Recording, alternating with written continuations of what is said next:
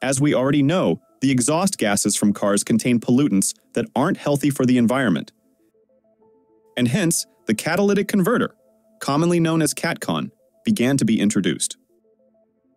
A catalytic converter is an exhaust emission control device that converts toxic gases and pollutants in exhaust gas from an internal combustion engine into less toxic pollutants by catalyzing a redox reaction.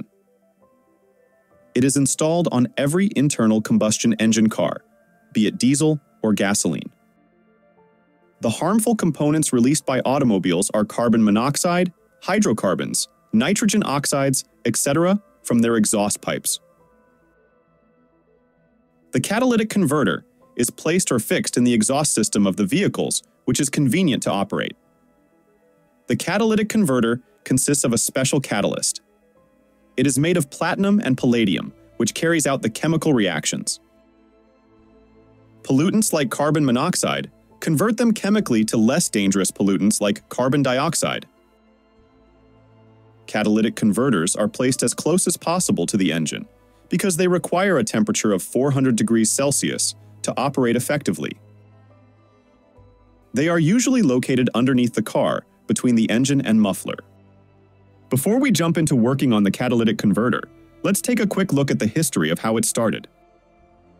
The history of the catalytic converter dates to the end of the 19th century, when some prototypes were developed in France. Eugene Houdry, a French mechanical engineer, received a patent for his research to develop catalytic converters for gasoline engines. Houdry was an expert in catalytic oil refining, having invented the catalytic cracking process that all modern refining is based on today. When the results of early studies of smog in Los Angeles were published, Houdry became concerned about the role of smokestack exhaust and automobile exhaust in air pollution, and founded a company called Oxy-Catalyst. He first developed catalytic converters for smokestacks, and later developed for warehouse forklifts that used low-grade, unleaded gasoline.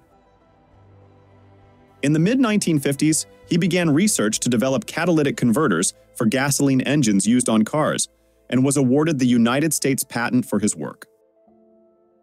Catalytic converters were further developed by a series of engineers including Carl D. Keith, John J. Mooney, Antonio Eleazar, and Philip Messina at Engelhard Corporation, creating the first production catalytic converter in 1973. To comply with the new exhaust emissions regulations by the U.S. Environmental Protection Agency, most gasoline-powered vehicles, manufactured from 1975 onwards, are equipped with catalytic converters.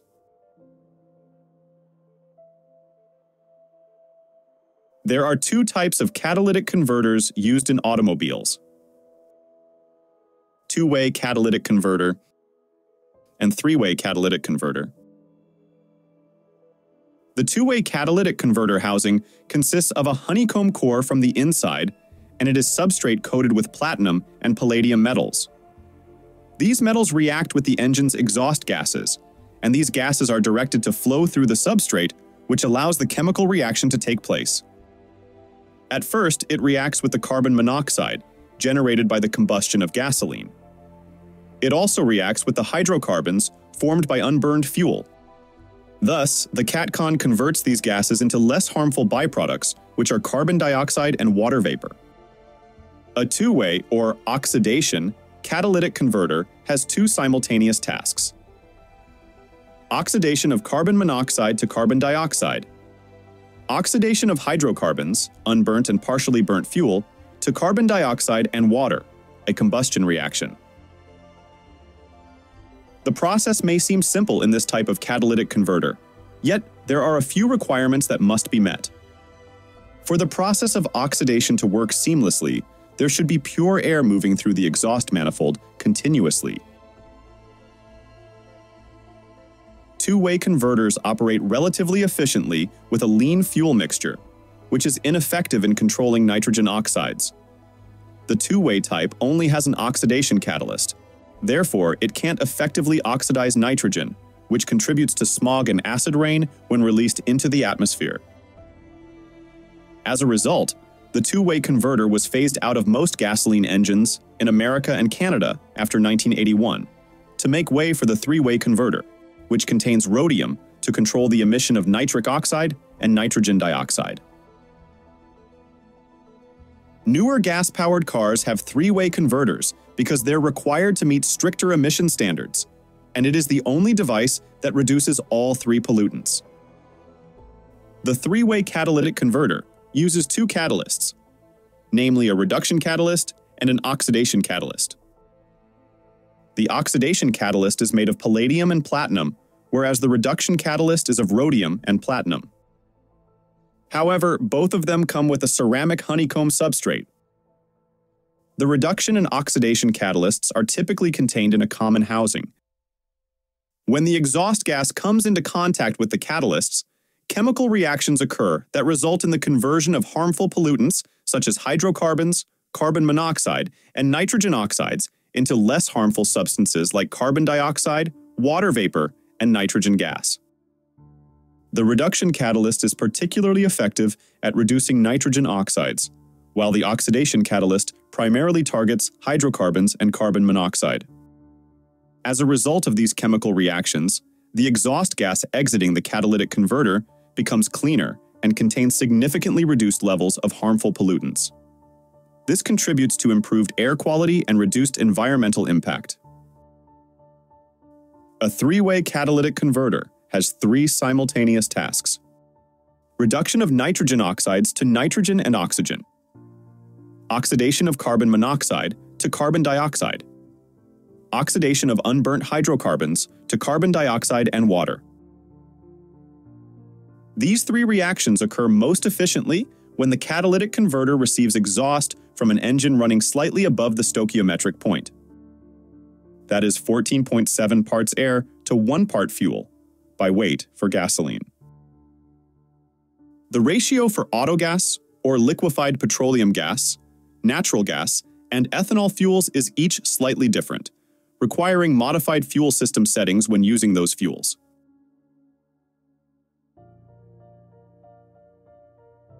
There are two types of systems running in a catalytic converter: lean and rich.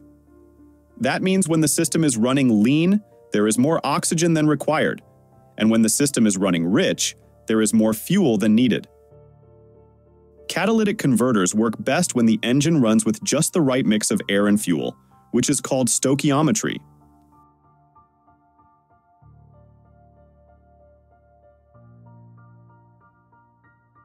When the engine runs slightly richer than the ideal balance of air and fuel, it starts producing more carbon monoxide and unburnt fuel. This happens because there's not enough oxygen for complete combustion. This makes it harder for the catalyst in the car's exhaust system to clean up the emissions by converting carbon monoxide and unburnt fuel into less harmful substances. In a rich mixture, where there is more unburnt fuel present because of less oxygen, the combustion process tends to be cooler, which can reduce NOx formation to some extent. To keep the catalyst working efficiently, it's important to maintain the air-fuel ratio close to the ideal balance. If it stays too rich or too lean for too long, the catalyst won't be able to do its job properly.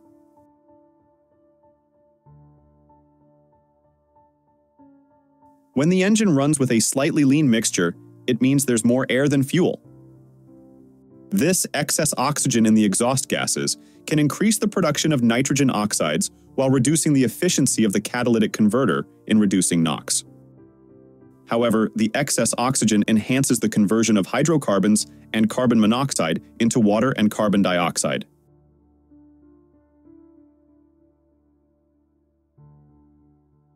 In general, engines fitted with three-way catalytic converters are equipped with a computerized closed-loop feedback fuel injection system using one or more oxygen sensors, placed in the exhaust system to measure the amount of oxygen present in the exhaust gases. This information helps determine whether the air-fuel mixture is rich or lean. The engine control unit, ECU, receives signals from the oxygen sensors and adjusts the rate of fuel injection into the engine accordingly. This system helps three-way catalytic converters work well by maintaining a balance between rich and lean fuel mixtures. If the oxygen sensor detects a rich mixture, or excess fuel, the ECU reduces fuel injection to lean out the mixture. Conversely, if the mixture is lean or has excess oxygen, the ECU increases fuel injection to enrich the mixture. By maintaining an ideal air-fuel ratio, or oscillating slightly around it, the closed-loop control system ensures that the catalytic converter operates at its peak efficiency.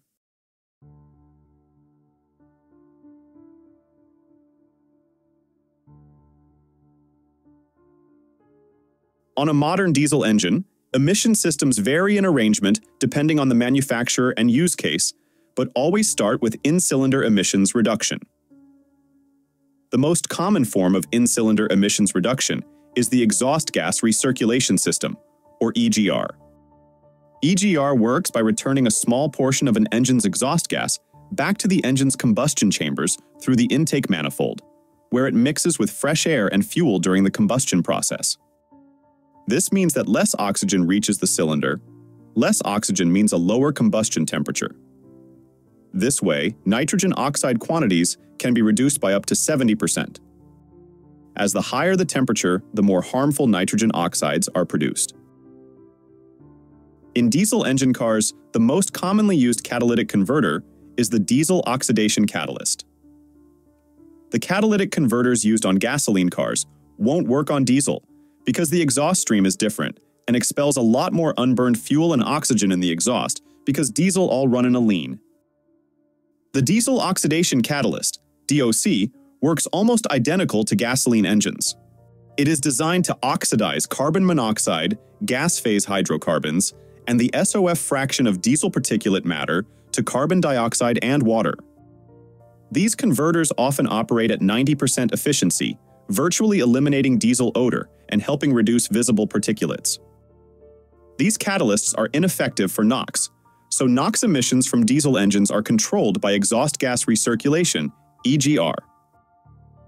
The diesel particulate filter, DPF, positioned after the DOC catalyst, the DPF acts as a filter, trapping and removing particulate matter, like dirt and soot, from the exhaust gases.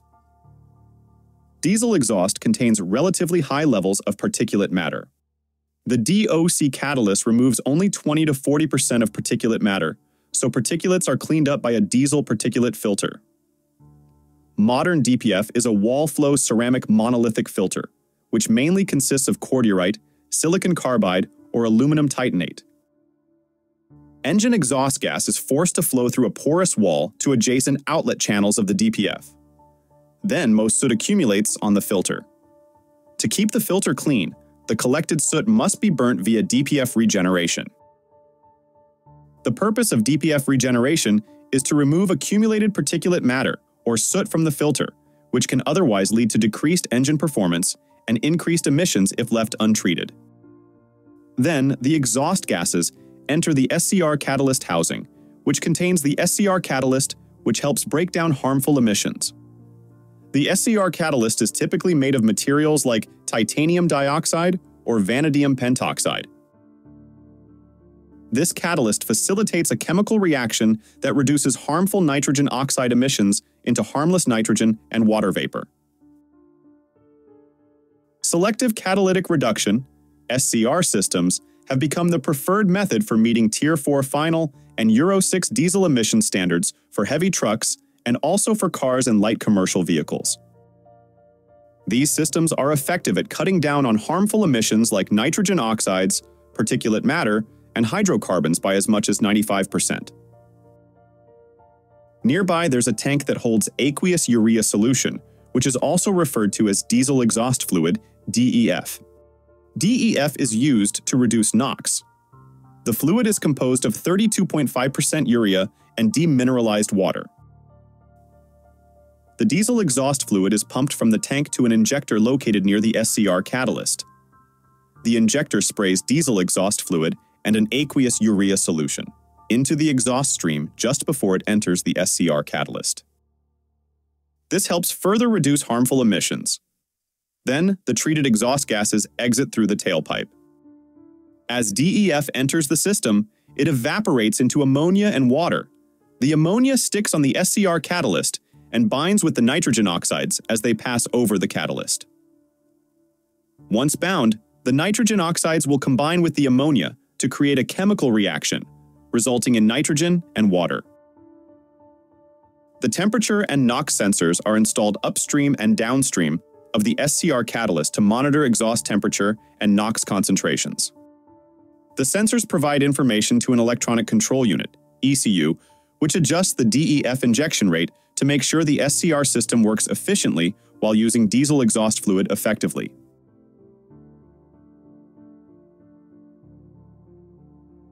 The advantages of catalytic converters mainly include the following.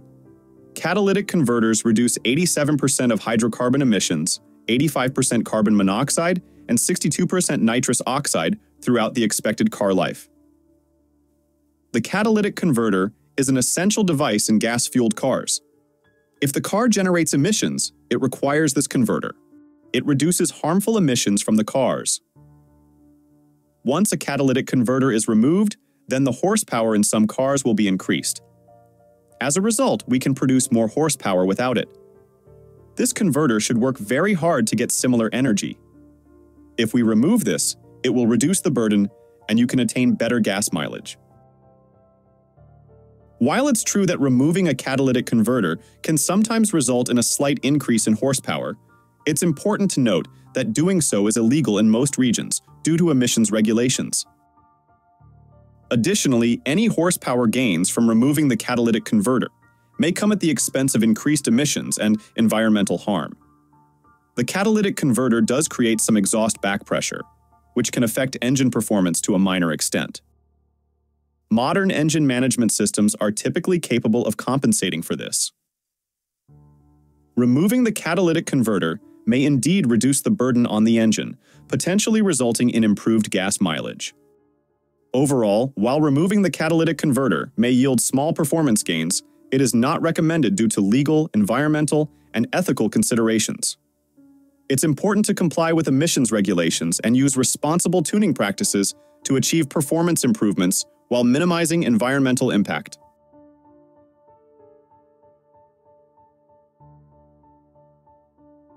The signs of a clogged catalytic converter mainly include the following: waning fuel efficiency, verify the warning light, engine issues, less acceleration. The emission test will fail. Engine light will be on, a rattling noise within the engine. Getting fewer miles for each gallon. Car jerks ahead. Fuel loss throughout acceleration, and the engine will be misfired. So that's it for today. What do you think about this system? Share your thoughts in the comments. If you found this video helpful, then please share it with your friends. Subscribe to the channel for more videos like this.